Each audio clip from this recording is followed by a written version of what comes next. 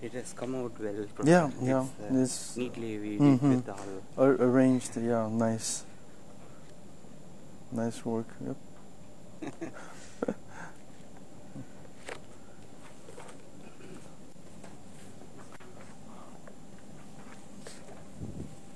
check பண்ணி பாத்தியாப்பா live stream work ஆகுதா மொபைல்ல போட்டு பாரு இப்போ கேமரா வந்துருச்சா வந்துருச்சு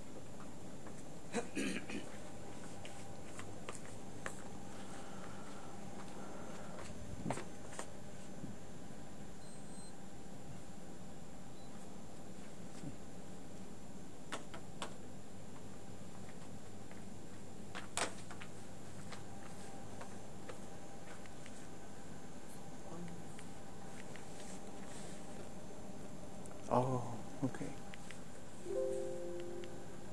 Okay. Okay, while the system is coming up, I want to talk to you guys about, in general, so I mentioned yesterday that today's lecture is dedicated to geotechnical investigation.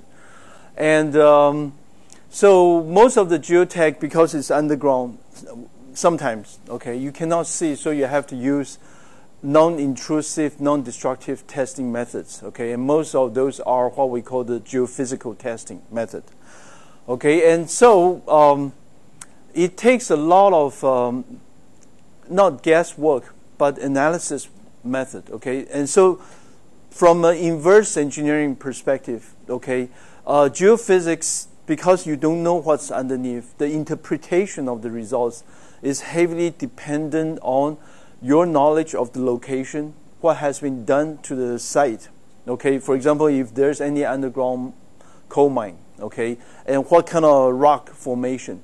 Is it limestone? Is it mostly shell or some other kind of minerals? Even how the area is formed. Okay, so you get into an area where it's very inverse problem, okay, and much more than the structural perspective.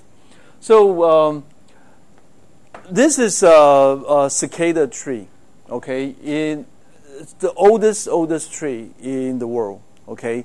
And so this one is the Smithsonian just published the oldest tree ever, okay, 16 million years old.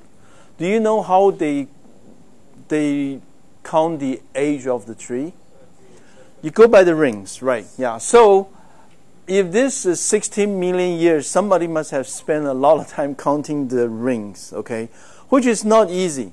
The reason is because as the trees grow older, many things they will experience, okay? A superstorm that may bring part of the trees down, and then they regrow from the bark, the stem. And so you can see from the history of this tree many things that happened in the past, okay? And there are people who doesn't believe that, the earth is that old, okay? But if we believe in the tree ring counting method, okay, that should be very consistent, okay? But even so, 16 million counting throughout this tree is a very complex process, okay? And so the based on the rings of a tree, for a very simple young tree, it is a very consistent process, okay? Because you know why they have, they go through every season. So the new cells dies out, and then they push further and further, right? And so for a very young tree, that principle works pretty good. But when you go to a tree that old, it gets very complicated, okay? And so I imagine many people will probably argue about this 16 million year, okay? I mean, 16 million, that take a long time to count, right? And many times you count wrong, and yeah. So this is the kind of things that we need to recognize when we do geotechnical investigation. And geoforensics are actually cross-domain, okay? So, of course, geotechnical, geomechanics, right? Dam failures, retaining wall failures, all these are categorically defined. But then you may be getting into areas where like geological engineering, okay? So geological engineering are actually real discipline offered in some schools in the United States, okay? And those are people who may be involved in natural landmark like landslides, okay, slope stability problems, or even mining, collapse, subsidence, and so forth, okay? And then there's more recent geoenvironmental, okay? So it deals with man-made environmental structures that, such as landfill, okay? So landfill has a lot of problems. So investigation of landfills is falls under geoenvironmental area, okay? But you also have other cross-discipline, such as mining, especially underground mining. A lot of times when you open up a hole in the ground, okay, it becomes a natural process for groundwater to seep in. Okay, so groundwater flows underground, but whenever you have a cut in the path of the groundwater, the pressure differential will cause groundwater to seep out. Okay, and then you have what we call the pool water problem, and that can be environmental, because if you're in a coal mine, the water may become acidic. Okay, and then the water flows back into the groundwater, then you become an environmental problem. Okay, people will be drinking from this acidic groundwater. Okay, so you quickly realize that in geotech alone, there are a lot of cross-domain expertise involved. Okay, and then so again, going back based on the description of the mode of geotechnical failures. Okay, so all these are geotechnical. So you see the definitions are probably familiar to most of you. Okay, settlement problem, stability problem, bearing capacity failures, lateral earth pressure for retaining wall. Okay, so retaining wall can be structural, can be geotechnical. Okay, because especially if it's a reinforced structure, you know, the failure of that can be due to the soil pushing or the stability of the, so active or passive pressure failure. Should be a job that's structural and geotech combined, okay? And then you have soil yielding problems, unanticipated static and dynamic loading, earthquake, okay, or foundation vibration problems and so forth, okay? And then ground uplift. Ground uplift is usually because of either buoyancy, such as if you build a structure on a lake or in a lake. Okay, so the hydraulic pressure may become a uplift.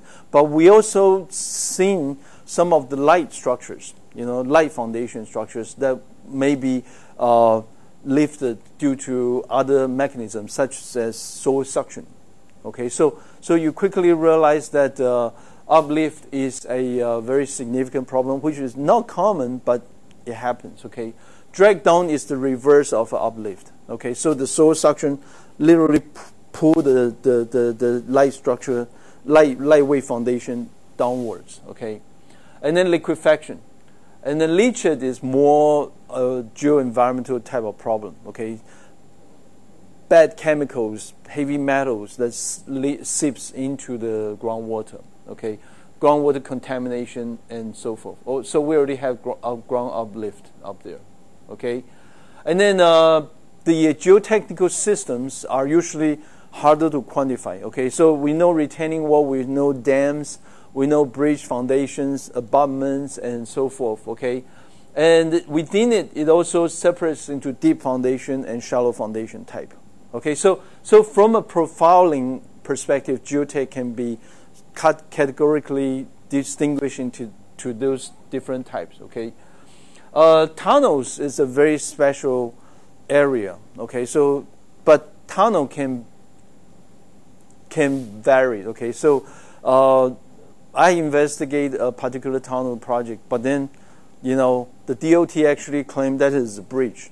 So it was really an overhead culvert that, you know, you have cars passing on the top and then you have cars passing underneath. So depends on your perspective, it's a tunnel and it's a bridge.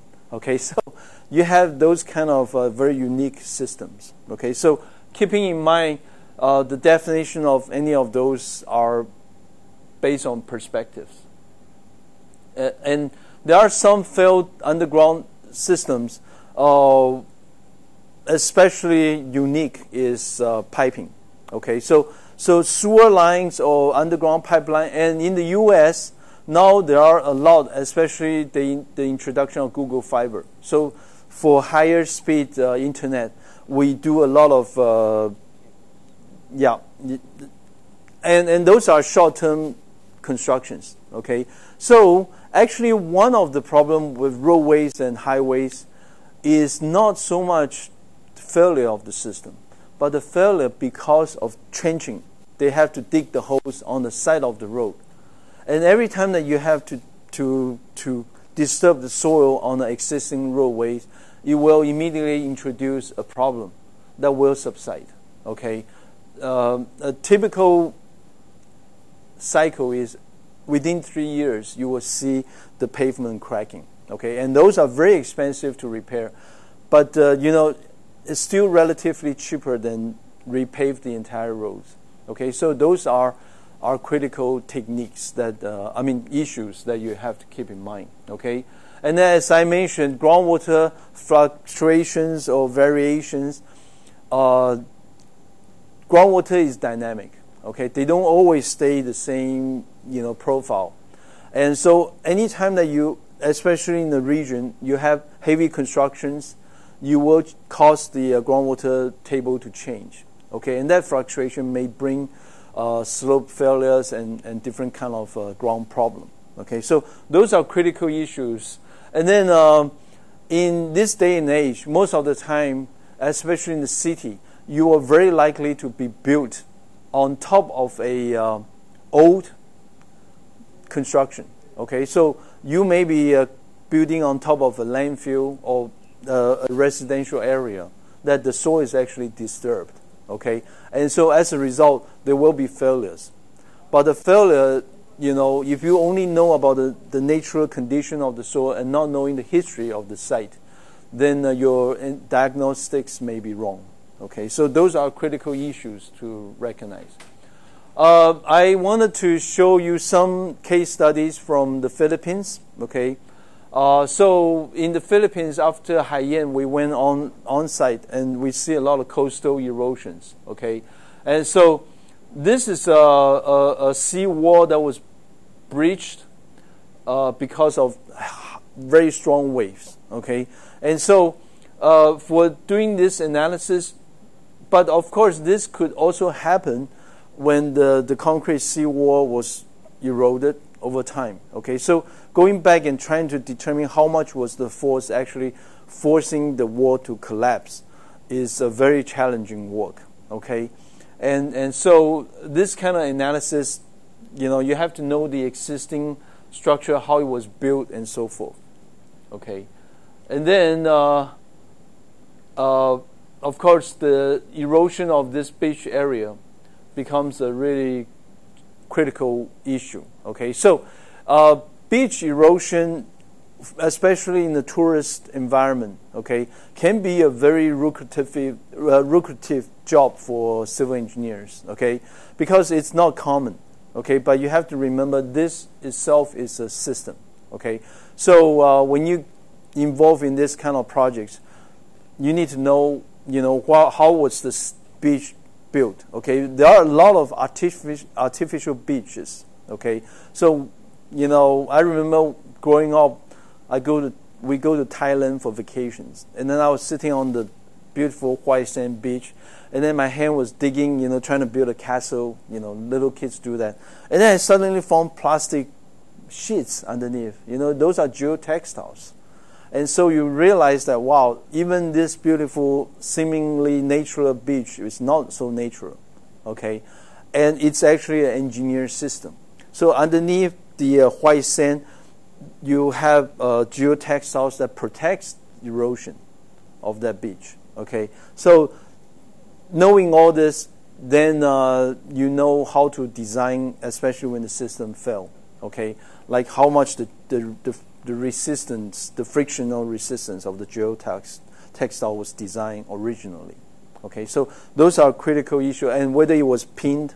Okay, so geotextiles are usually nailed to the natural soil. Okay, so all these are critical elements when you deal with the erosion problem. And then coastline erosion, again, you know, this is a extreme case. Okay, so you have all these erosions due to heavy waves, okay, impact. And usually it's very difficult for you to assess the impact. But you can see that the erosion is into the grass area, and all this, you know, the loss of the soil and stuff can be costly to the owner of this site. Okay. And then this is a highway pavement that was being built over another eroded area. Okay, so you can see from the paved area, know that this place has been disturbed. Okay, so it's not an ideal site for you to do any kind of assessment. Okay, and then yeah, more scouring, and actually highway pavement damage. Forensic can be a challenging work because you may not be able to see this, but there was a heavy sewer pipeline built underneath the highway. Okay, so the idea is to drain the water from that side into the ocean. Okay, but when you have this kind of impacts, then the damage of the whole system will happen. Okay, and then natural slope failures. Okay, so for this kind of analysis, you wanted to know what was the soil saturation, you know, where was the groundwater before the storm and during the storm, so that you can do the slope stability analysis, and also which kind of analysis technique needs to be done. Okay, so all these are more related to geotech. Okay, and then some scouring such as this. While it is, you know, obvious, it is difficult to determine whether this system is actually stable. Okay, so how much was the damage to the system becomes critical. And also, when you come here and then do the assessments, how much of this was happening due to daily storm, okay, is another area of forensic interest. Okay, so when you look at a site, it is really important for you to have a holistic approach to the assessment. Okay, so you look around not just for that problem area, but you also have to work around. So we work around this area. This is only about maybe 10 meters from the actual wave, you know, the beach area. But when we walk into the further into the compound, we actually found even more erosions, you know, another 10, 20 meters in. So what happened here is this kind of scouring actually is more due to the storm surge. In other words, the wave may impact and scour, okay? But there's another kind of scour is when the water sustains a long time over the area, and then when the water withdraw, it actually takes a lot of materials with it, okay? And that kind of force, it's kind of like a suction force. It's actually very significant, and it will not happen right away, okay? Storm surge usually take hours to subside, kind of like a tsunami, okay? So those are the critical elements to recognize. Okay, then geophysical investigation. Okay, so this is a building, had nothing to do with coastal area. Okay, but it's a building next to a pond. Okay, and so for this particular building, they actually found sinkhole within the building or near the building. So how can we prevent the sinkhole from continue to happen? So one of the theory that the geotechnical company is doing the repair work is that they believe the groundwater fluctuation from the lake You know, the lake water is not always level, but it's so close to the building that the seepage into underneath the building actually caused the erosion. Okay, and so one solution to this, and this is one of the few cases where I actually involved in the repair of a existing engineering problem. So to resolve this, the company Bate engaged us to determine. So their solution to solve this problem is actually build a grout curtain. In other words, they will inject concrete and then creating like an underground concrete wall so that the seepage will not attack to the building foundation anymore. Okay, and so this is the grouting mechanism. So they would drill a big hole and then they pump concrete into the ground. Okay, and so the injection of grout would require you to know where would that curtain wall be. Okay, so you need to know where is the seeping of water coming from. So this is the scenario. So this is the pond. Okay, I have to backtrack. So actually, before we were engaged, they don't really know how the sinkholes will form. Okay, and so before they decide to grout, these are the sinkhole areas. Okay, so we did several geophysical testing. So you can see we did the surface wave testing, 1 area, 2 area, 3 area, 4, 5, 6, 7 around the building. Okay, so basically wanted to see what is the geological setting of that area looks like. Okay, and so you can see from test 1, 2, I just demonstrate 1, 2, 3 because 1, 2, 3 is surrounding on the exterior of the system. So notice that the analysis actually would tell the same testing method actually tell you different things. Okay, so how do you make these boreholes, Professor? You go by machine drilling? Or yeah, machine drilling. Yeah, okay. Yeah. They drill and then they use the same hole to inject. Yeah. So the 1, 2, 3, 4 test actually tells you the rock formation because they are outside of the building, right? And then the 5, 6, 7 actually tells you the foundation condition. Okay, how much sinkhole was forming and how bad it is. Okay, so from the outside test, just showing you test 1, 2, 3, you notice that 1 and 3, the bedrock is shallow. Okay, and 2, the bedrock is higher. Okay, the competent rock, I should say. Okay, so 2 is here, and then 1 and 3 are actually on the 2 opposite sides to the pond. Okay, and after talking to the geotechnical engineers and so forth, we decided. So you mean to say from that graph, yeah, the soil profile, the topography is changing. Right. Yeah. Between these two. Yes. Yeah. So we believe that 2 and 3, I mean, yeah, no, 1 and 3 involve more sinkhole. Yeah, and then 2, in that direction, there is no sinkhole. Yeah, and that's how we so 2 is around here, and then 1 and 3, right? So this is where they decide to build the concrete grout, because they believe the groundwater, the runoff is this direction, but the seepage damaging to the erosion. Yeah. Because of the pond location, we get this sort of effect. Right.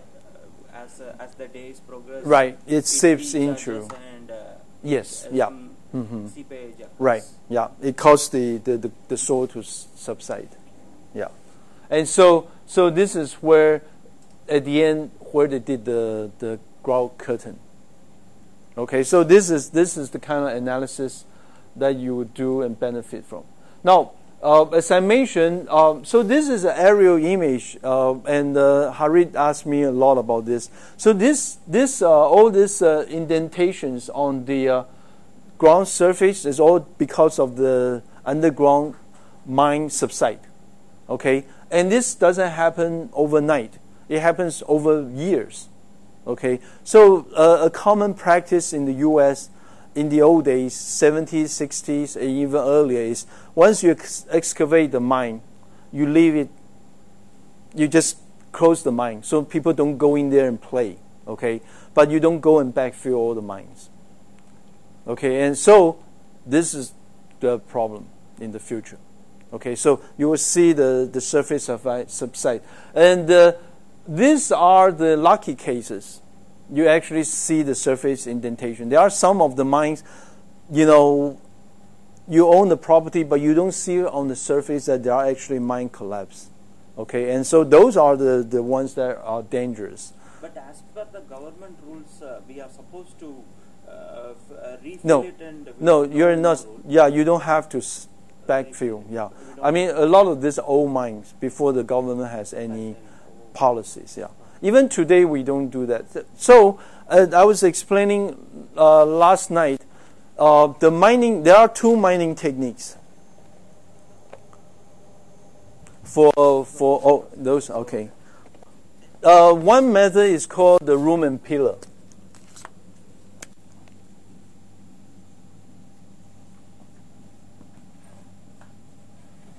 Okay, so room and pillar method, you dig into the mines and then you leave chunks of concrete as pillars to support the structure. Okay, and the mining engineers are usually the one that study. In fact, we recently have a paper published, so we review all the design techniques, you know, and unfortunately many of those are not conservative enough. Okay, so you imagine over time, as I mentioned, groundwater will seep in, start eroding those columns, and so from the side view, you have the roof. Okay, and then this is the room, and this is the pillar.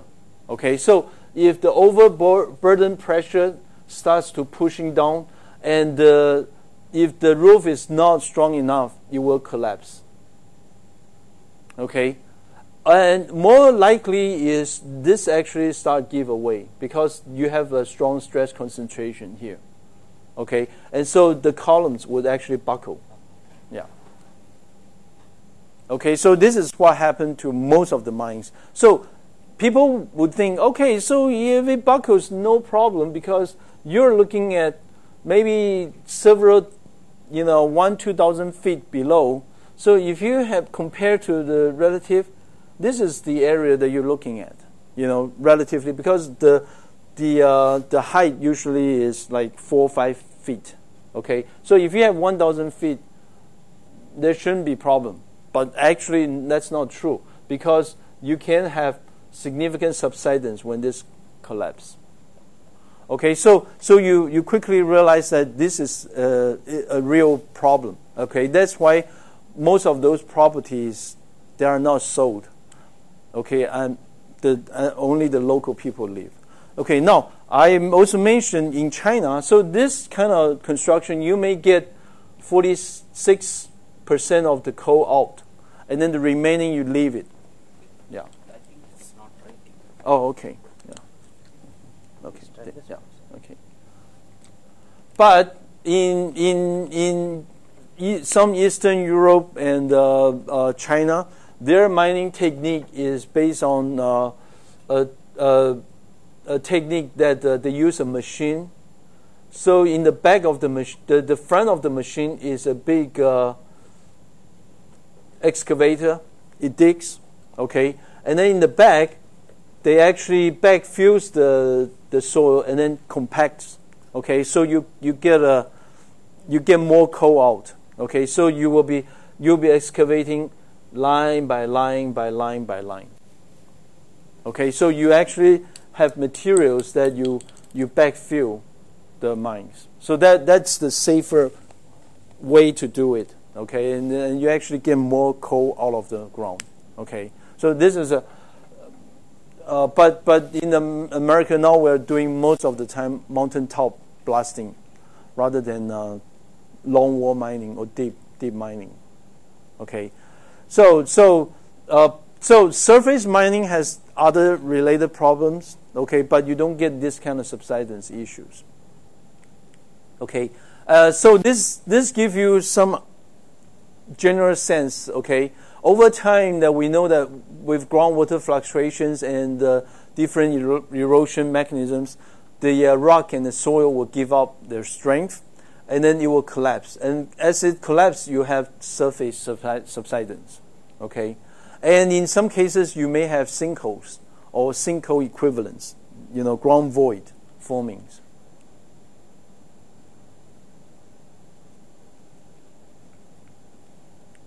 Okay, so sinkhole formations are very common in these coal mine areas, okay, underground mine areas, and you can often see that even there are some areas the roads are so bad, the DOT, Department of Transportation, decide to completely remove themselves because it takes a lot of money to repair. I mean, the holes are huge. Okay, so just to get the material to backfill takes a lot of time, okay, and a lot of efforts. I think this sort of action happened recently in Chennai also, Professor. Oh. The sinkhole on the metro. Yes, yeah, and foam. But they were claiming that some underground tunneling metro was going on, and they immediately blame within 2-3 days. Yeah. But they don't know what was the root cause. Okay. PWD engineers were too confused. Right. Yeah. So it was a main road. Uh-huh. I don't know what place is that. You have you heard about that?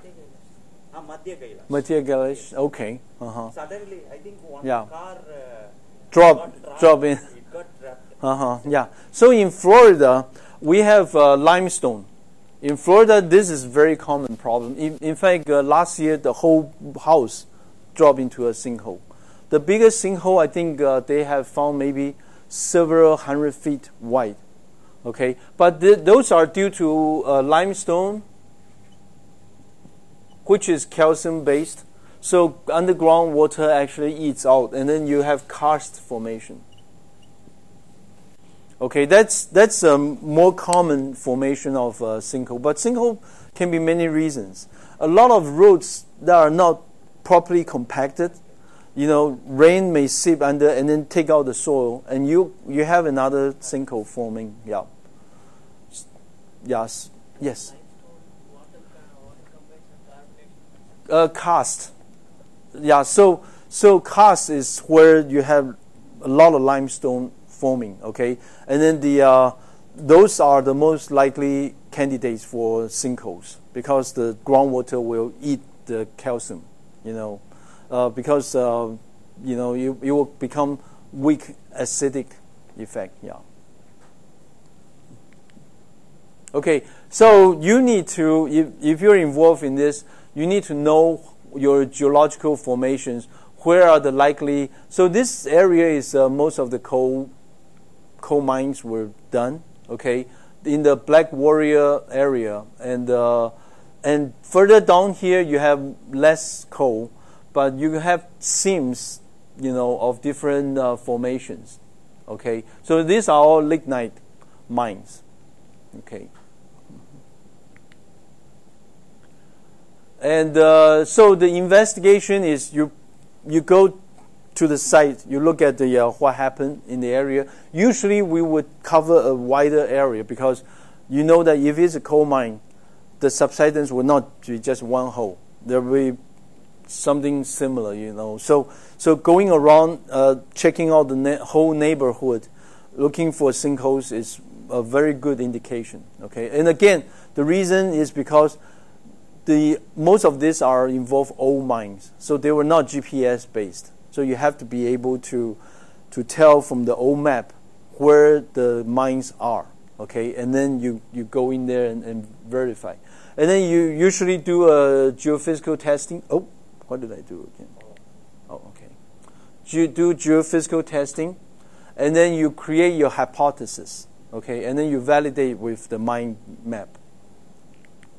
Okay, so this is this sort of sinkholes is possibly only in weaker soils. Yes. But strong soils, can we get this sort of effect? Yes, there is possible. So if, especially if it's a compacted soil, man-made soil, so it's usually the grading is not so like natural soil. So when groundwater seeps through, it will wash them out. Yeah. Once it loses that compaction, it just go away. the denseness is lost, then naturally. Yeah, the problem will continue and continue and continue. Yeah. And so this is what we usually do, like algorithm. So you do you recognize mine subsidence, and this is the investigation process. Okay, so you know there's a damage to the properties, so you do the forensic investigation. You first do the visual inspection. You create assumptions and theories, and then you take the proper tools to do either geophysical testing, visual inspections, or do mapping correlation. Okay. And so in some areas, then the challenge is, can you distinguish between, is it karst or is it mining subsidence?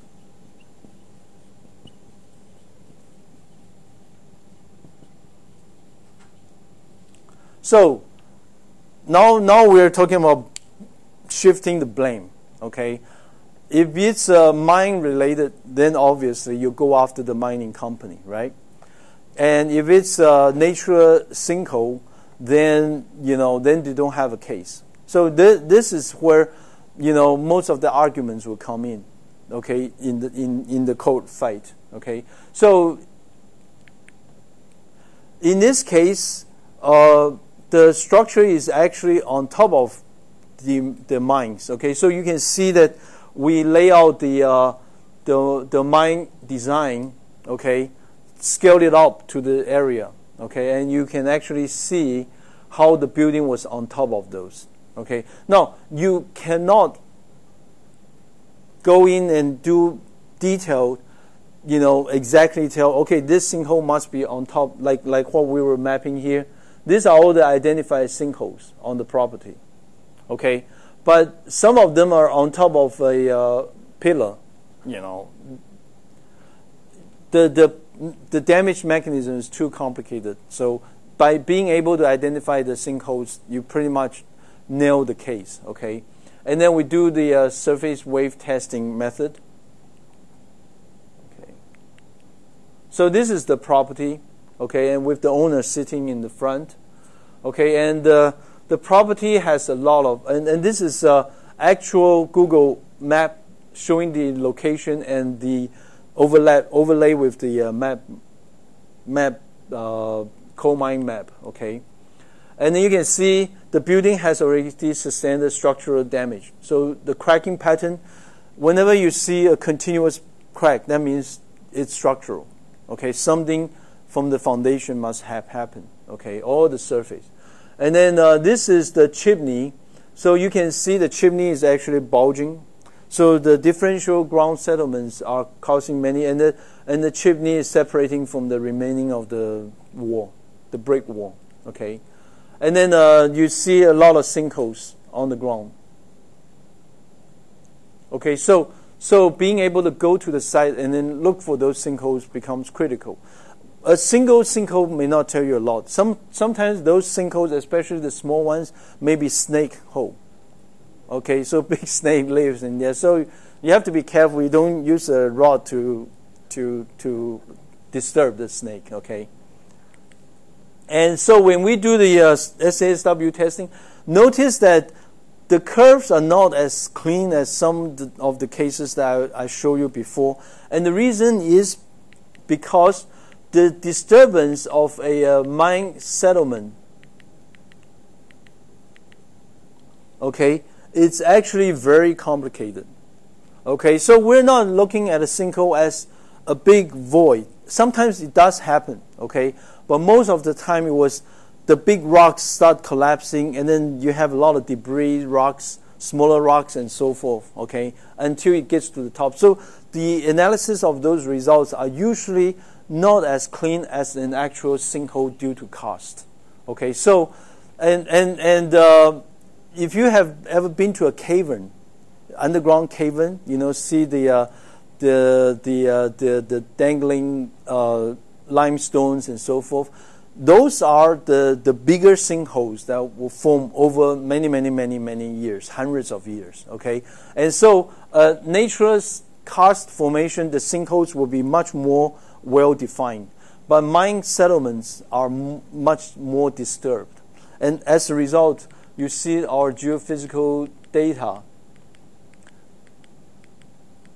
becomes more disturbed. Okay, but still, looking at this data, you can still create some kind of opinion. Okay, so for this particular case, and this is how we usually do, we will define our opinion. So we found very shallow, stiff soil within 10 feet. In other words, the reason the building hasn't disappeared is because the surface soil has not fully disturbed. So they are still stiff. Okay, but then we cannot, we don't have well-defined sinkholes. Okay, and so the fact that the test 1 and 2 are consistent shows that the site has stability. Okay, we don't envision the building disappear anytime. There is a trailer nearby.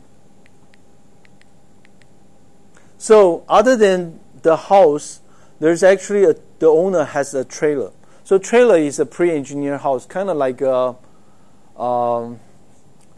know, the containers on the truck. Okay, so in America, people use that to live in. Okay, and that container actually has one end of the support settled. Okay, so we know that it's sinking.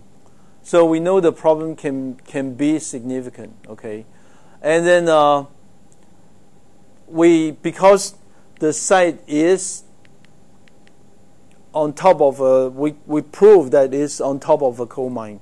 So we pretty much conclude that, you know, that is the cause of all the problems to the structure.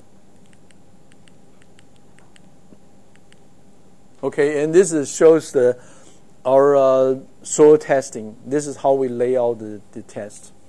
Okay. Now, how to rectify this effect, Professor? We can go for some lime stabilization process. No. So for this kind of problem, you need to drill a hole and then grout.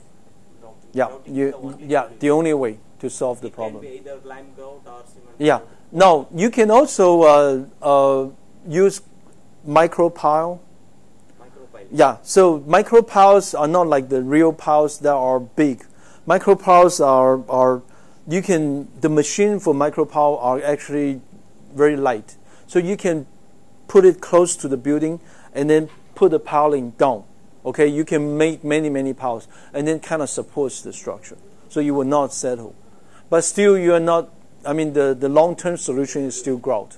Yeah, but you have to go into the mine shaft and then grout the mine shaft. Yeah, that takes a lot of concrete. Yeah, because we don't know what would be the depth. It will be you don't. Yeah. You don't know. Yeah. So in that case, then you need to drill a big hole underneath. Yeah. So this is so we spend a lot of time using Google Map and then put the mine map on top. Okay, and because the old mines, as I mentioned, they are not GPS georeferenced, so being able to match them is a very challenging work. Okay, and we look for features such as this is an existing river. We know the river was there even when the mines were active. Okay, so using the mine map, we actually found the river feature on the mine map. Then we are able to tell the scale of both the mine setting. Okay, and this is the analysis. So you have a building damage. You found there is a building damage.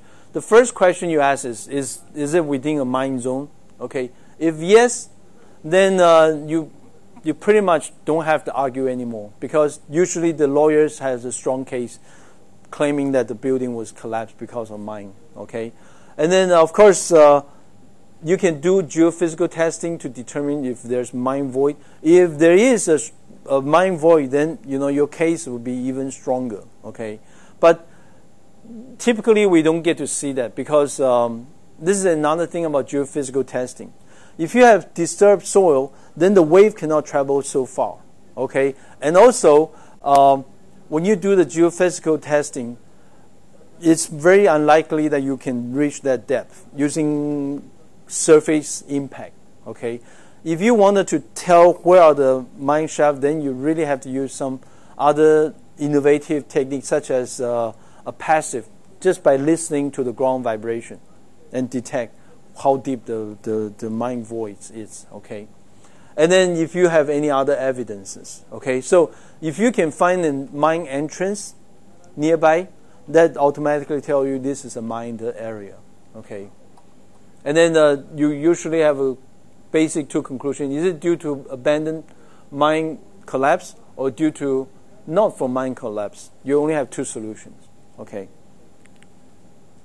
And this is another case study. So this case, the demonstrations to show you. So this is actually a big manufacturing plant. Okay, and they wondered if they're going to install a heavy machine, but they are worried that the foundation is not strong enough. So we do the geophysical testing for them to see if the foundation is competent. Okay, so this is the general scenario. So you have the building, you have the working area, and where they're going to put the heavy foundation, heavy machinery. And then you have underground water pipeline, and then there are grassland and parking. So this is a constructed site. Okay, and the goal for us is to go in and see if there's anything that's happening underneath. Okay, and so we did the soil testing. So the purpose of showing you this is to show you the signal processing process. Okay, so you have two sensors, and then you can construct a phase diagram. This is called the phase diagram. Okay, and based on the phase diagram, and all these are based on frequency, so you can back calculate the depth and the wave speed, okay, by using the angle phi. Okay, so this represents one wave speed, another wave speed, another wave speed. Okay, and then using the software, you can block off all the noise data. Okay, but this techniques is not straightforward. You have to assume the soil property.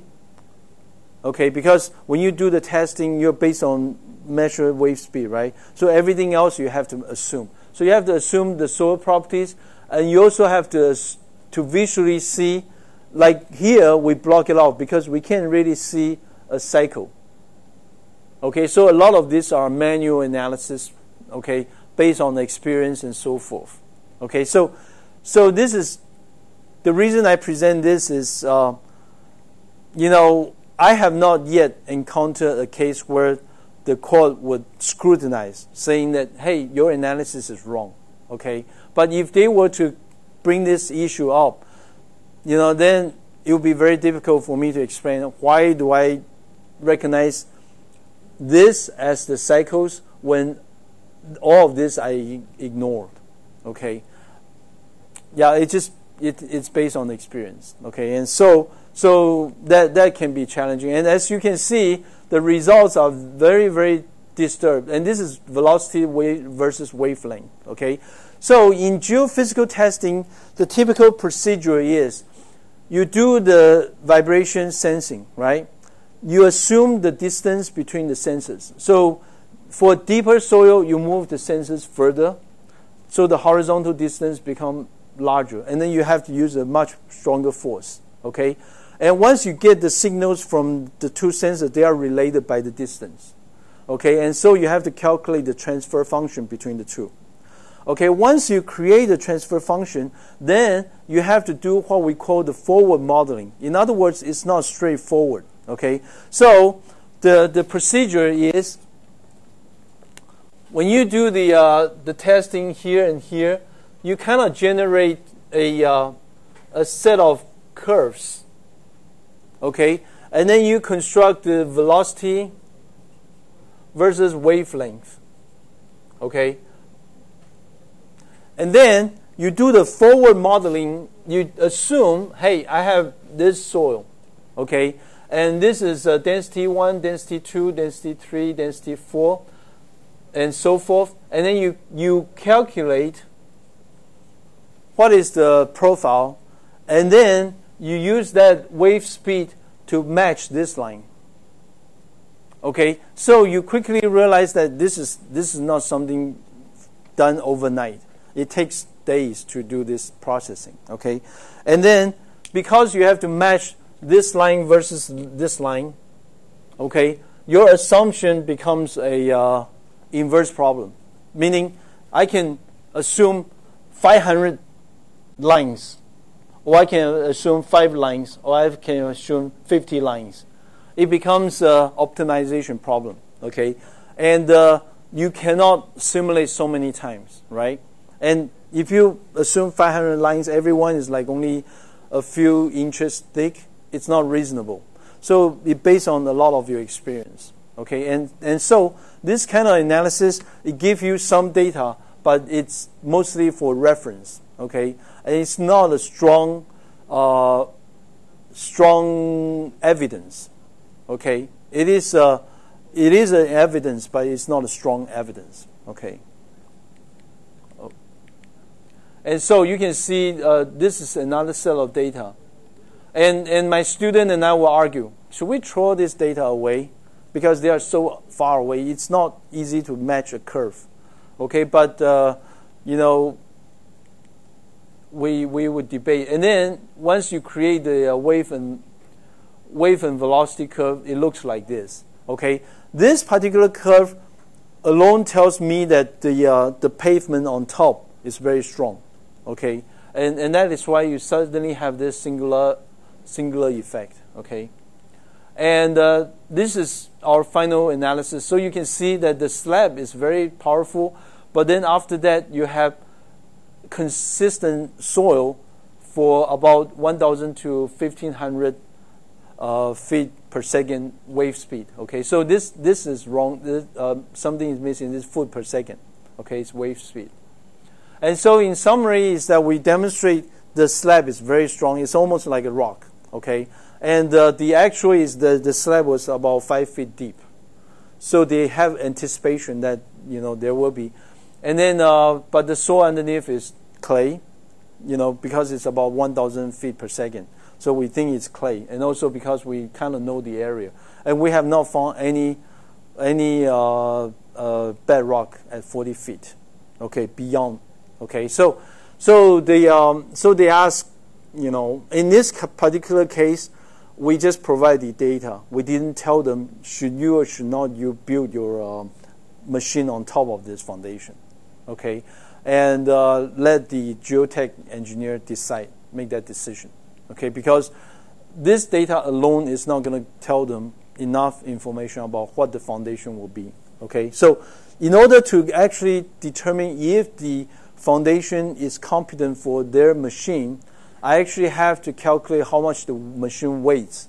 Okay, and then what kind of boundary condition, what kind of support system they design for the structure, and then we have to do different tests by using a shaker to vibrate the ground so that we can determine how much it will actually influence on your vibration frequency.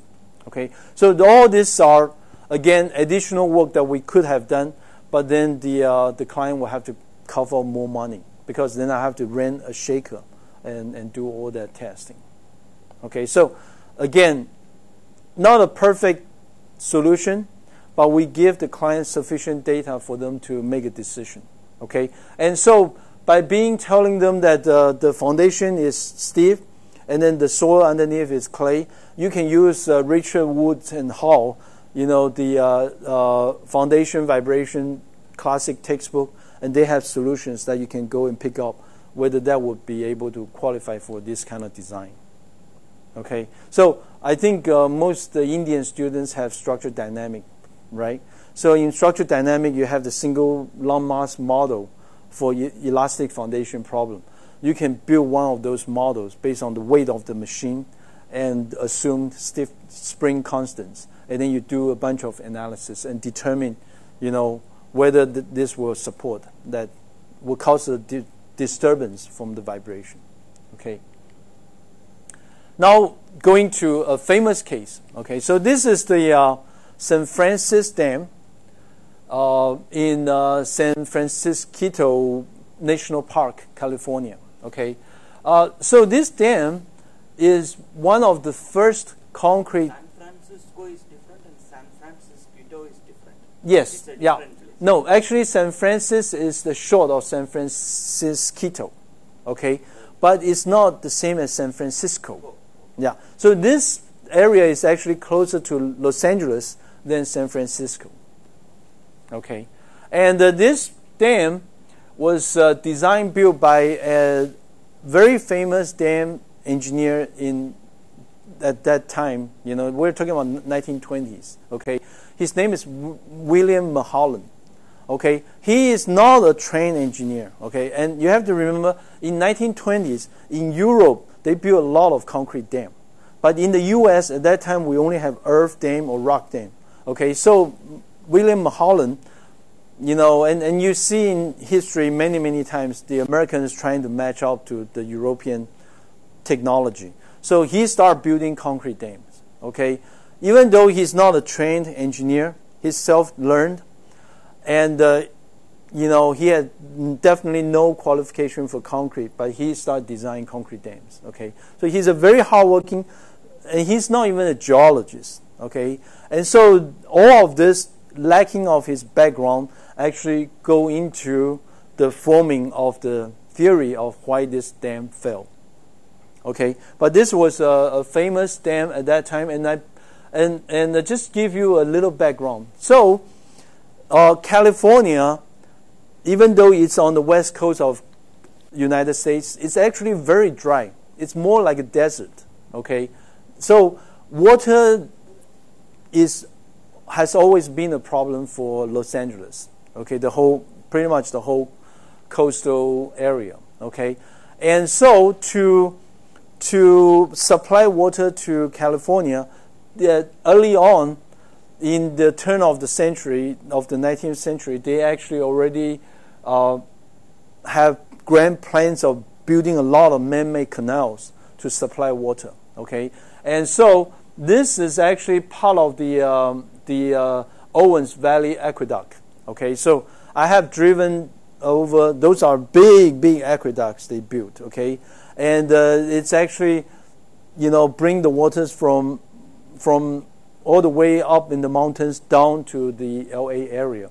Okay, and so the dam was actually built. San Francisco Dam was actually built as the first concrete dam in the U.S.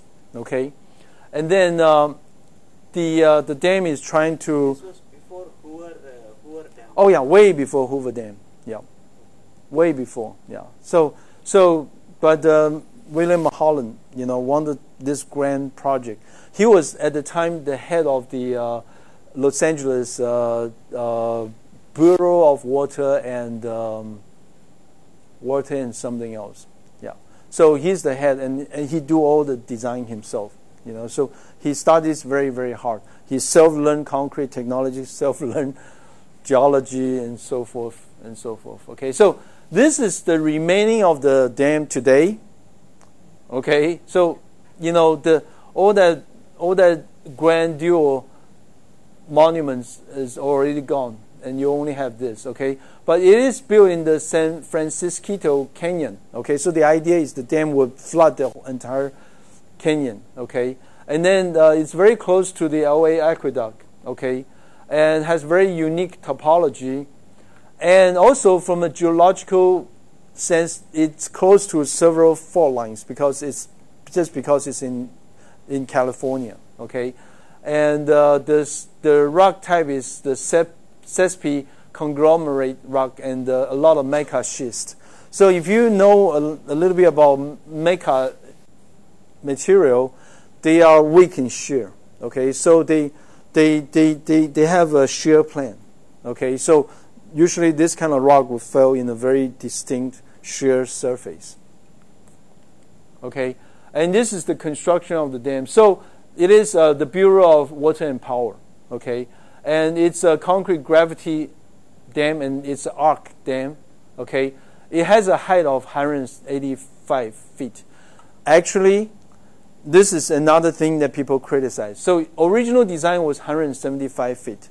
And then when he submitted the plan, I think a year before the construction, he himself added another 10 feet.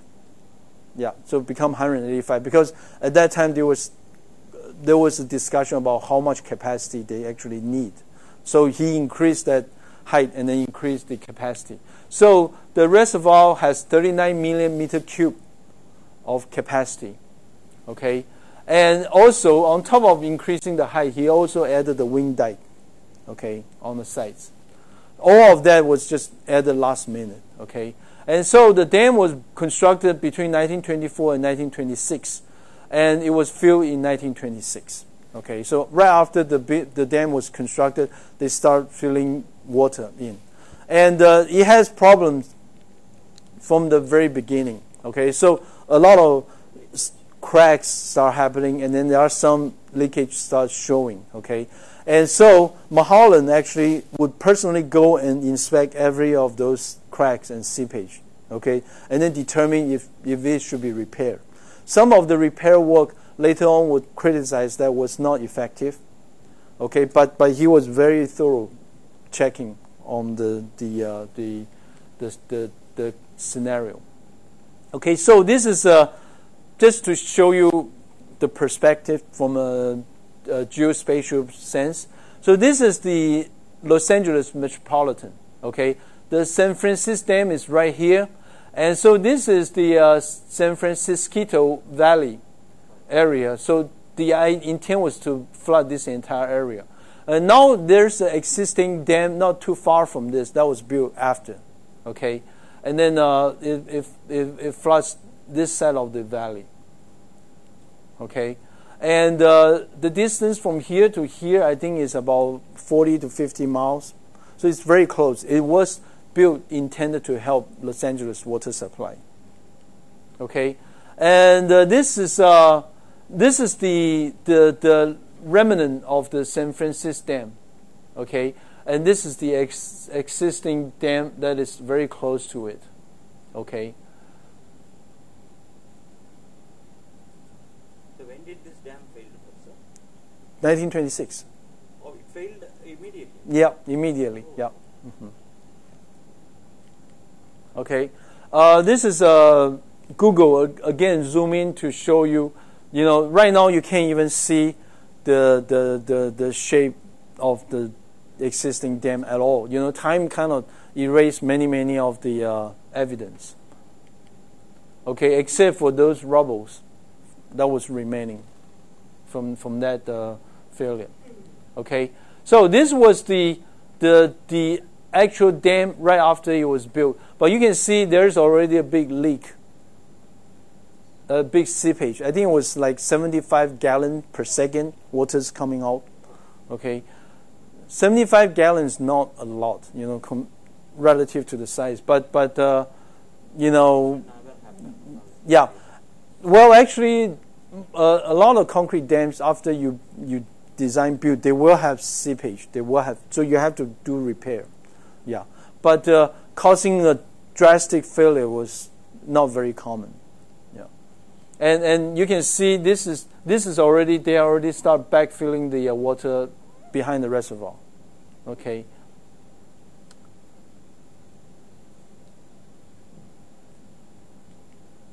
So only the shear, it is only due to the shear. We don't know. It's a geotech failure. It's a geotech failure, but there are many theories behind. Yeah. And this project was done in a day when we don't have forensic engineering. So there are a lot of inspections, but you know, there's no strong conclusion. Everybody has many theories. Yeah. And even the official solution was not, you know, many engineers doesn't accept the official answer. Yeah. But you can see that, you know, this is what it was designed for. So how did he face the situation? Any history about that when such failure has occurred? Oh, he should be answerable, right? He lost his license and he retired right away. Yeah, he never worked again. Yeah, after this. Yeah, so the implication is many more. Yeah, so this is just to show you. So I actually superimposed the previous dam image to the Google Earth 3D just to show you the magnitude. So you can see the behind all this are supposed to be flooded. Okay, just to give you the perspective. Okay, and this drawing is from the technical report. So people show where are the cracks. Okay, and the unfortunate thing is some of the cracks actually tie into the rock formation. So then the question is it concrete problem? Is it rock failure problem? Okay, and also there are many fault lines in this zone. Okay, and so there are a lot of criticisms, but so there are many leaks and cracks, and so this is a picture. 17 liters per second was discharged from this one single crack. Okay, at that time. So they know there are problems. Okay, failure happens at 2 years after. Sorry, it was 1928. Okay, when they are still backfilling behind, and then it was late night, and 430 people. Basically, a downstream village was completely washed away. Many people died. Yeah. And because it happens at late night, nobody actually witnessed what happened. There's a watch person that went by, and he said he heard some really loud noise. Okay, and but because it's dark, so he can't see exactly what happened. What about mica, Professor? When mica substance have some direct contact with water, how it behaves? I think mica over time will swell because I think there are some sodium, in the material. Yeah. Might be the cause of that. No, that is one probable. Yeah. Right? Yeah, but mica is not. They don't form like large rocks. Yeah. They usually are pockets of materials in the, but it usually indicates. Area is fully surmounted with mica. Yeah, a lot of mica in that area. Yeah.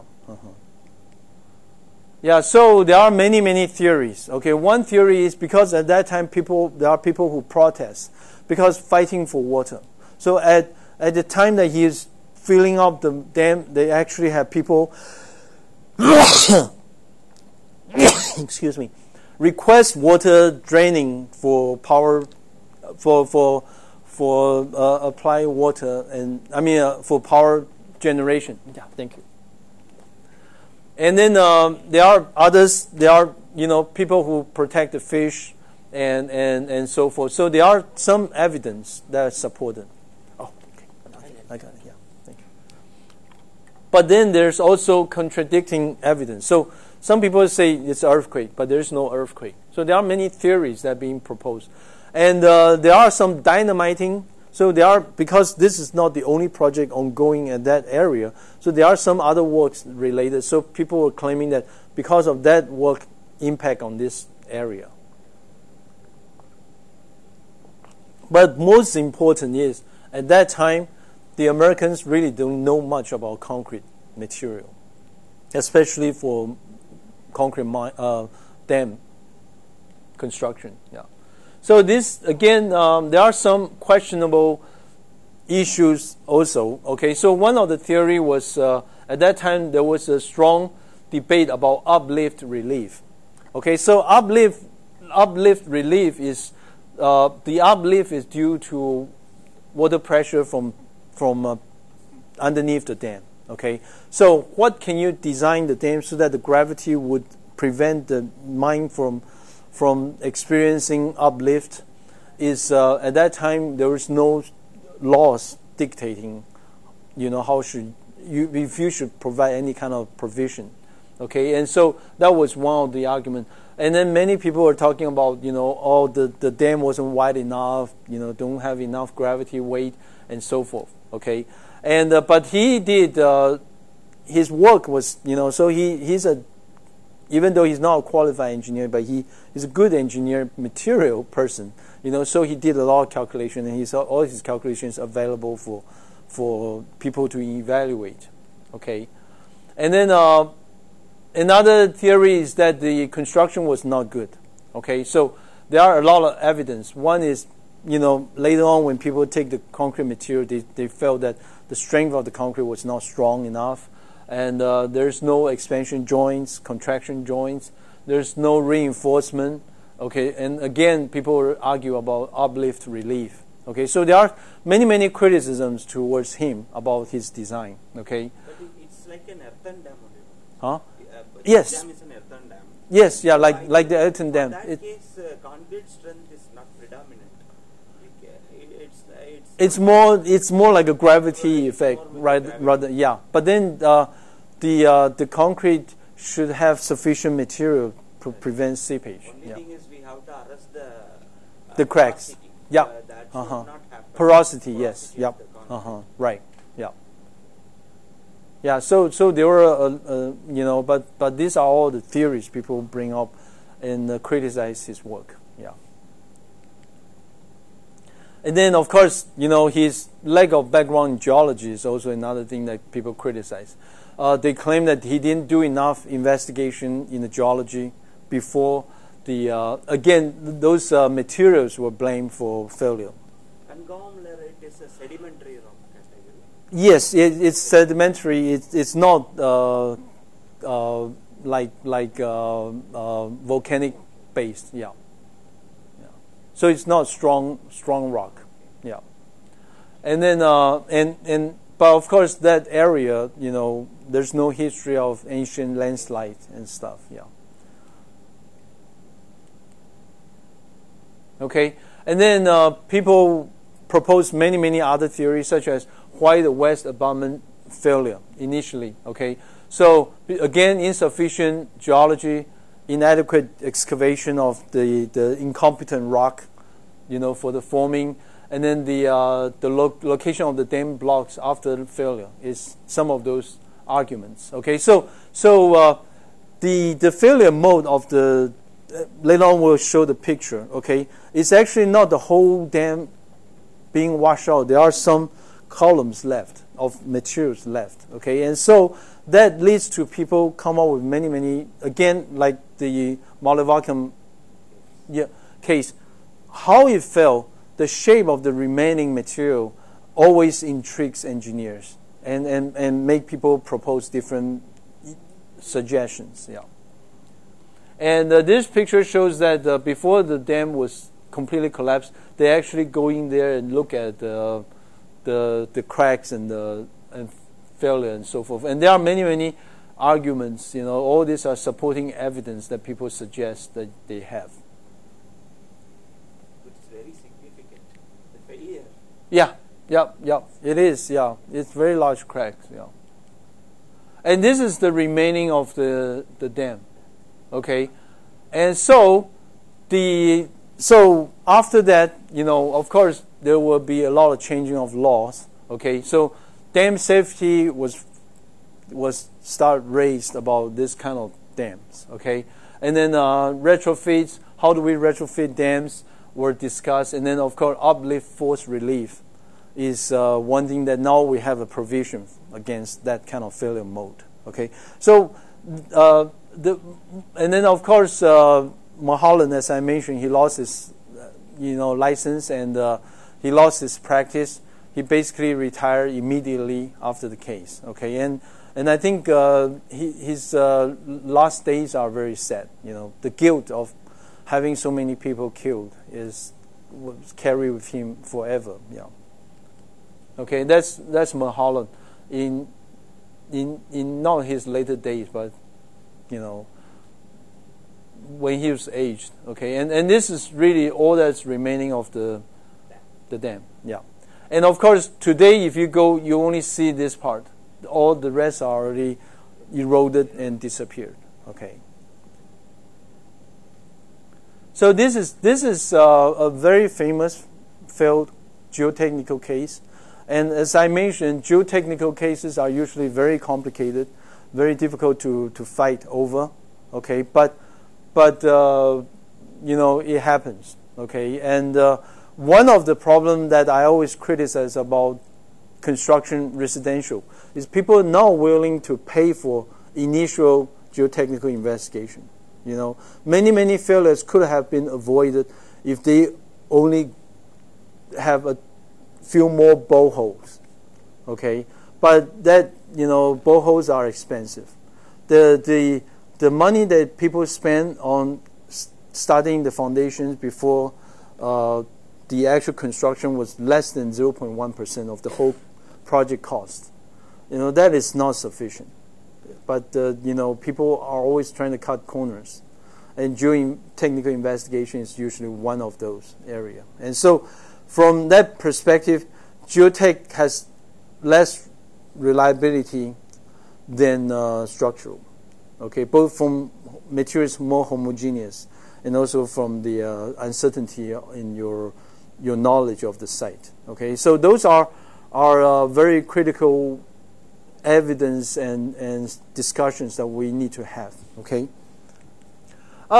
So interestingly, at the same time of building the famous St. Francis Dam, they actually are building another dam called the Mulholland Dam. So it was named after him because he's such a well-known, distinguished engineer. They're actually building a dam named after him. Okay, and you can see it was built about the same time. Okay, and this is within LA City. Okay, and it's another concrete dam. This was done by him itself, Professor, or somebody else? I think it was designed, built by himself as well. Yeah, but they named after him. Okay, and then of course after the San Francisco Dam fell, people start having questions about this dam. No, but this is 1923, 1924. Yeah, before. About this. Yes, yeah, before that one. Yeah, before. Because almost is about the same. 26, yeah, built in 1926, yeah.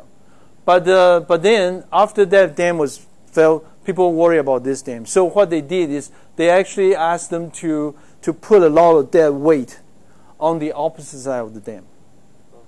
Yeah, so this is the lake side, the upstream. The downstream they actually shored it up with many material, worried that it will fail. And yeah, this is the last picture. So even though they maintain his name on the dam, but exists. Yeah, this never had problem. No problem. Yeah. That is, as you said, it is the geotechnical issue. This doesn't have any mica or. Well, no, because it's close by, so it may have, but it doesn't have that much capacity. Yeah. Yeah, and not as big as the other dam. Yeah. So these are interesting geotechnical case studies that just to show you, the extent and also the complexity of geotechnical forensics. How about Hoover Dam, Professor? Hoover Dam has no problem. No problem. Yeah. In fact, Hoover Dam, he named after Hoover, and who was very proud of that project, President Hoover. Yeah.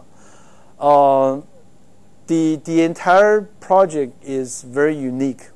It has many engineering achievements on the Hoover Dam. But also the Hoover Dam, if you go there, so one of the issue when we build the Hoover Dam is because the existing fault lines are very close to the dam. So the dam had not failed in any ways. Yeah. But the building of the dam was under a lot of stress because it was... That was challenging. Yeah, very challenging. Yeah. Yeah, I have a separate set of notes on the Hoover Dam. Yeah.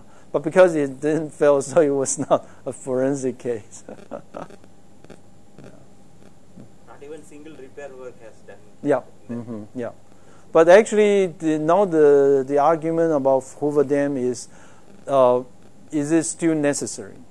Because now the Colorado River has dropped. Yeah, so there's not enough water. Yeah, now it becomes a fight between Nevada and California because of the Colorado River. Yeah, or the dam. So they are planning to.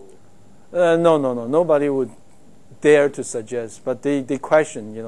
Why should we have a dam? Yeah. It's not serving as much as what it used to. Yeah. Now, another very important thing is, because energy is not a big issue today. Okay, And in America, we have not built dams for many, many years because of environmental issue. Okay, but now because of we're trying to avoid using fossil power generation, so hydropower is coming back.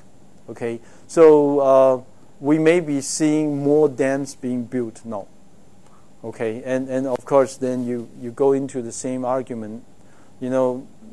Are those engineers knowledgeable enough to build dams? Are they, like Mulholland, want to challenge himself and build some dams that he has never seen or done before? So those are really critical questions because of the change of the politics and also the energy environment. Any questions about this?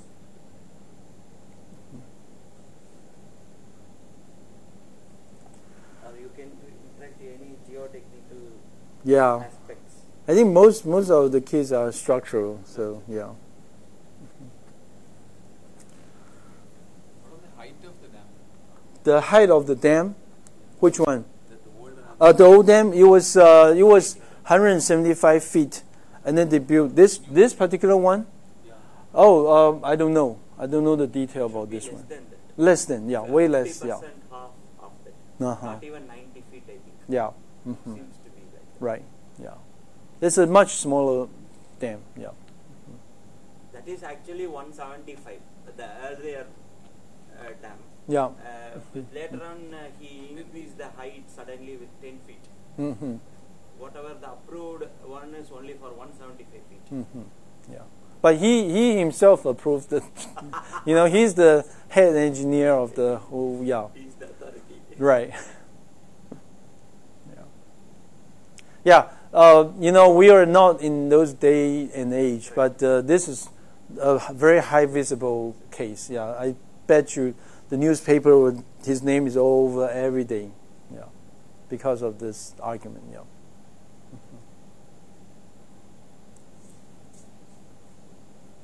So, I have never been involved in any famous case. So, I've not been a star witness or, star expert in any capacity. But if you were one day being called to such a role, can you imagine the pressure on you?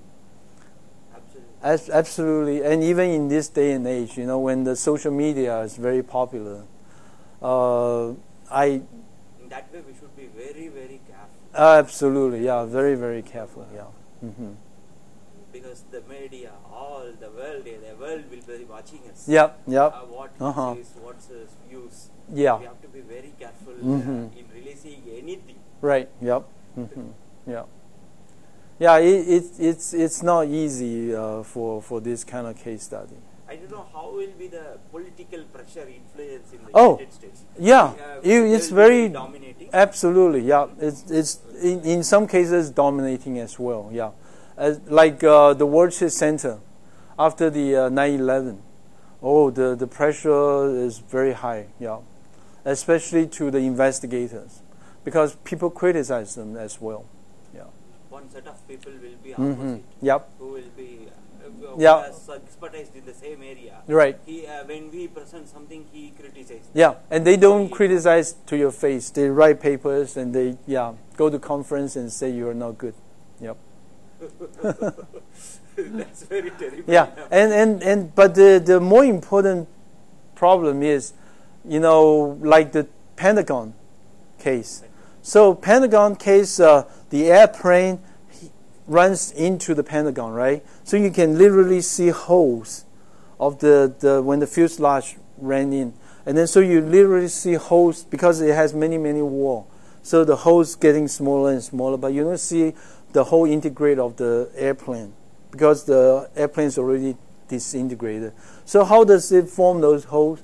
There are a lot of still unknown, and just because you cannot explain everything, people criticize you. Yeah. One general question, Professor. Yeah. As far as this geotechnical investigation is concerned, when we go for any multi-story building construction or anything, when we do some geotechnical testing, the soil test. Yeah. They say that if the soil strata, go till the hard strata. Go till the hard strata and design your okay. Yep. foundation. Like that, in case if the soil is weak. Yeah. If the bearing capacity. Yes. of the Yeah. soil You is you good, drew it to the bedrock. Drew it to the bedrock. Right. But how we can validate the strength of that bedrock, Professor? Sometimes all hard Oh strata. no, there are methods. Yeah. So you need to. I don't know how much rock coring you actually do here, but when you drill it after your soil is removed, then you need to drill into the rock. Into the rock. Yeah. We have to see the Yeah, and then rock qualification is another set of science. rock You know, mechanics. yeah, rock mechanics. Yeah. So yes, you can determine that. Yeah. Yeah. And also, not just drilling to the rock, but also how deep you need to pile. Suppose tie I it have down. a situation like that. My rock, that rock is not a granite material. Uh-huh. It is some other thing. Let us say it is not neither a sedimentary category or a metamorphic category. Uh-huh. In between. Right. And we are not satisfying that required bearing strength. Capacity. Okay. In that way, if I want to plan a 40-story building or a 50-story building over that, Yeah. what will be the solution, Professor? What Oh. can we do for that case? Okay. If the soil bearing capacity is bit poor. Yeah. Then you design the piles to go deep. Say, let Yeah. us say it is 20 meter deep. Uh-huh. We got the hard strata in the Yeah. 20 meter deep, but the hard strata is not satisfactory. So we need to go deeper. Yes, you go deeper. Yeah. Might be we will. And or add more piles. Okay. Yeah. So in pile design, there are several methods to strengthen your foundation. If you cannot go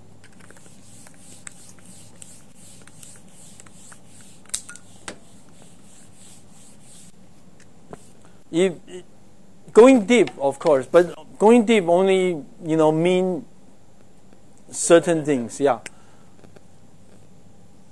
So if you have a high-rise building, okay, of course you wanted the piles to go into the competent rock. Okay, so the design of the pile group becomes critical because once you go to a certain depth, you're approaching fixed end, right? But if you go way deeper, then there's no purpose. Yeah. So you go to a reasonable depth, and then if they are not strong enough to support the structure, then you add more piles. Yeah. And then also the pile group effect you need to compute. Yeah. Have to group the piles. Right. Yeah. There's group effect. Can we do any strengthening technique at the base and the bedrock? Is it possible, Professor? Grout. Grout. Yeah. Lime grouting. Yeah. You can grout to make the rocks more stronger. So sometimes you can blast up, dynamite blast, and then remove the material and then put grout. Yeah. High strength concrete to grout it. Yeah. So yeah, there is possibility of improving the design. We need enormous time to allow them to set, and then after fully set, we have to go for the construction. No, usually the grout will be settlement is totally different kind of issue. I need them to set The concrete setting. Not necessary, because it takes time to build up, right? So usually when you have the foundations already built, sufficient time, at least definitely more than a week or so. Okay. You already reached 80% the strength. Yeah. And then you start building up the top. So usually by the time you start building the top, your foundation is already set. Yeah. Yeah. That is there. Yeah. Even the friction capacity is okay. Why you want to come and anchoring? Because the premise is high-rise building. It's not adequate to take care of take that entire load. So we have only this solution. Yeah. I mean, It is quite critical, so that's why I asked this Yeah. question to Professor. What is his views about that? right. I mean, even if you have even if you have soil that has strong enough, so piles are, piles are, especially for deep foundation, the piles are due to friction resistance and the pile tip resistance, right? So even if you have sufficient, because of you are a very high-rise building, 20-story and above, you wanted to tie down to the bedrock as much as possible. Yeah. Negative skin friction. Huh? Negative skin friction is Yes. Yeah. Negative friction. Yeah. You mean direction? Yeah. No. Your dead load is coming down, right? So negative friction. Yeah. By friction pile. Yeah. So when the pile is down, when the weight is pushing, the friction is preventing the pile from settling. Yeah. When you are doing offshore structure, offshore design, Generally it is very hard to make the bedrock. Yeah. So generally we would prefer to go with only friction pipes. Yeah. It's not a solid pipe. Right. Yeah. Hollow circular. Right. So you have to have you have to have more piles and then have a higher factor of safety. Yeah. Yeah. So in case of driven piles, Driven piles. Yeah. All these are driven piles. when we are making it not in an eccentricity, Yeah. if you are not driving, will it affect the pressure bulb capacity? Yes. Yeah. It will. Yeah. But there are standard design approach to calculate that. Yeah. Yeah. Dynamic effects for the driving piles. While driving the piles, Uh-huh. going in a straight way, it's no problem, sir. But while we are driving it, if it is going some angle, then we are doing it. Yes. Yeah. Or again, there are calculations that you can correct that effect. Yeah. Yeah. It's all done by software. No. Suppose if I get a farmland, but that is unfit to go for farming. Uh-huh. And instead, we can go for some building construction. Yeah. Normally, farmlands will be low-lying Yeah. level areas. Right. So, and the soil structure is also very poor. Right. We have enormous water table. The water table is well within Yeah. 3 meters, Uh-huh. 3.5. Then in those cases, you need to treat the soil. Treat the soil. Yeah. For example, you need to, like rice paddies and, area where you have heavy farming. If you would convert them to industry or convert to building, then you need to treat the soil like, put heavy weight on top or scrape the clay on the surface or, use sand drains to drain out the water first. You need to spend 3-4 years to prepare the land for those kind of construction. Yeah. So if it is black cotton soil, we cannot able to do it. Huh? If it is a black cotton soil, then we cannot able to do it. Black cotton soil, Clay. clay. Clay. Oh no! You take them out. If it's not too much, you remove them. So if it is an expensive soil, we cannot able to treat it, right, sir? Right. Yeah. Not recommended, but there's always soil treatment you can do to improve on the condition. Yeah. Clay and other things. Uh-huh. Problem is settlement. Right? Can go for pile foundation. At the ground floor, generally what we do, we will not put slab. We will fill it, we will take a measure. There you can construct a slab. So automatically in consolidation below the slab element will not be a problem. Foundation can be done with pile. Before that pile on ground floor itself we will be having slab, beam and slab. You will have a beam and slab elements. So automatically load transfer occur directly. We are not allowing the load transfer to occur directly to the ground.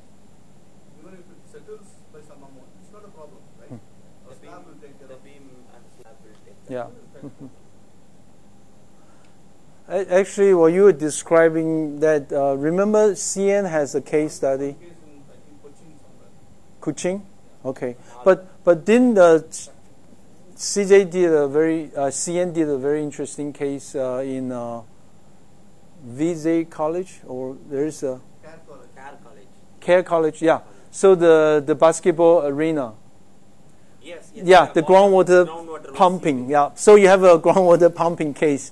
That's another very Very interesting case. So the ground is sandy soil. The pond was nearby. Yeah. Because of that, The water starts the to pressure coming was out. very heavy. Yeah. It was like a jet pump. Yep. The water. Yep. Yep.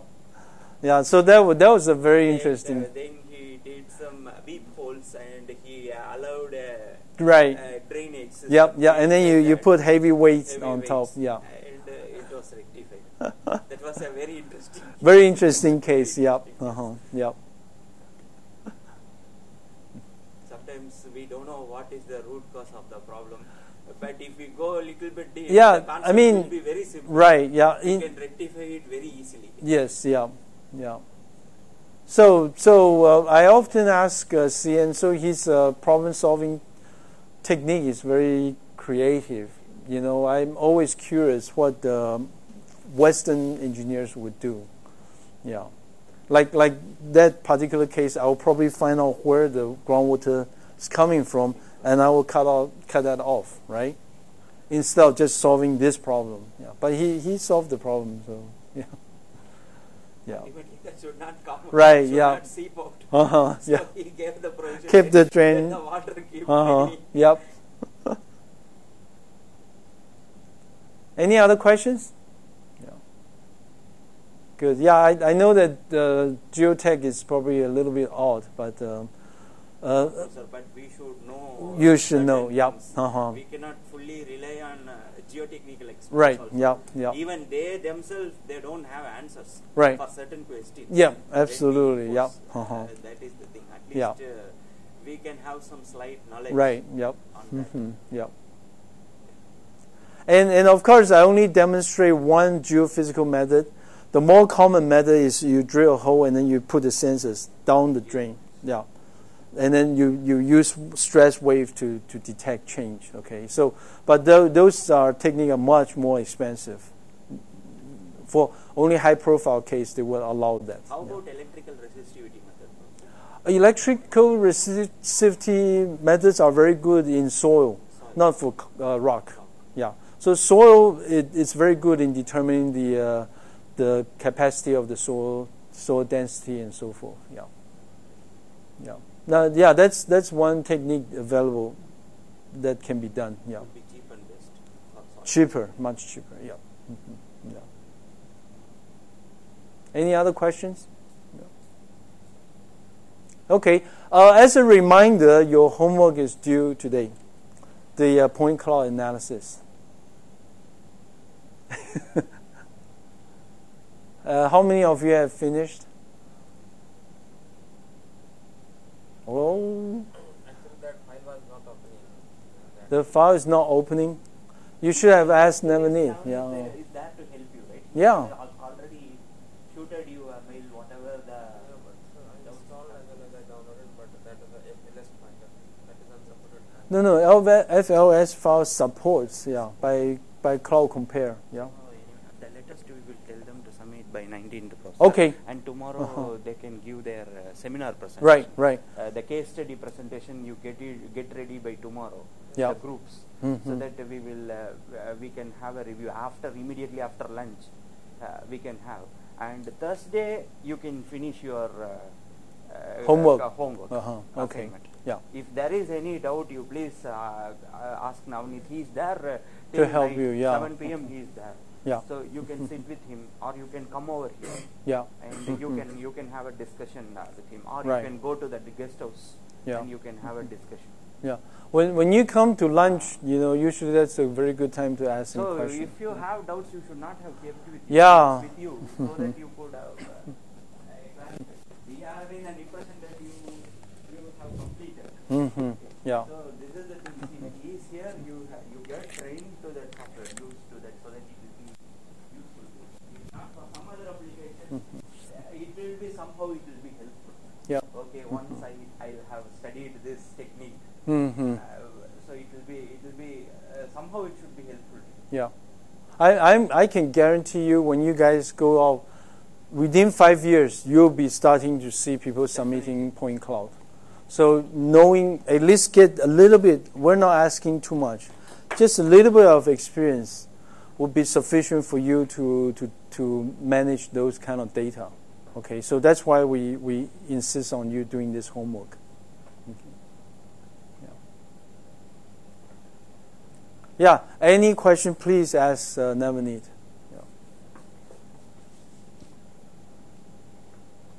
So Friday's lecture alone we will start somewhere around some 40 minutes advanced. Normally we have it around 11 a.m. So we will start around 10:20 or something, 10:15 or 10:20, so that we can wind up before 12:15 or something. And then half an hour we will have a small objective test, whatever you have gone through the slides and everything is there. The questions will be based on those things. Your materials is given to you, so that we'll have it will be like 30 odd objective questions. It's not, you won't require less than 30 minutes. So we'll have a 30 minutes quick. 25 questions. 25 questions you can take for 30 minutes. Yeah. And then we will discuss for lunch. After that, we'll come and we'll distribute the certificates and we'll honor the professor. Yeah. And we'll close the program after our lunch. So by that time, I think these 2 days will be little bit, lots of works you are, and tasks you are about to complete it. So please get it versed as much as possible. Yeah. So then we also will be having satisfaction that you have some amount of knowledge. Yeah. The purpose of this course will be fulfilled. That's another. So any doubts, you are welcome. And if you have any technical issue, doubts and other things regarding the forensic in the slides, you can interact with professor, or the practical doubts, whatever in the software, you can contact Navani. If there is any discrepancy in the assignments, if you are unable to follow certain terminologies, you are free to ask. Yeah.